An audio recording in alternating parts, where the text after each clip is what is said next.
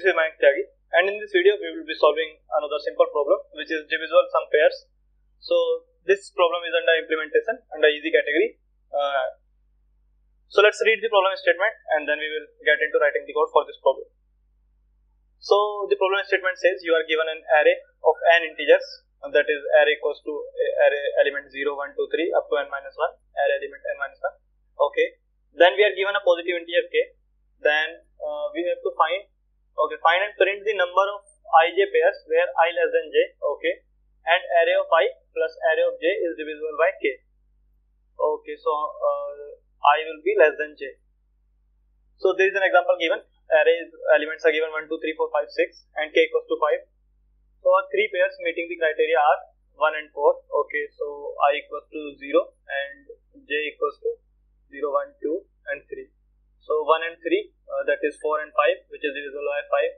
Similarly 1 and 2 which is 2 and 3 which also equals to 5 and 5 is divisible by 5. Okay, so now third one is 3 and 4.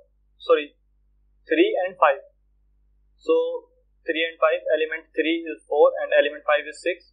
So if we add array 4 a of, okay, so 4 plus a of 5 which is equals to 10. So 10 is also divisible by 5. So that's the example. So let's write the code. So first of all we have to return the count. So let's declare a count variable and count equals to 0. Now let's loop through it for int I equals to 0, I less than n, I plus plus. Now there is a condition given that I will be less than j. So now let's take another loop for int j equals to I plus 1, j less than n, and similarly j plus plus. And what we have to check? We have to simply check if our array of I plus array of j, and if you mod that sum by k and if it equals to 0, then we have to just simply increment the value of count. Simple, count plus plus.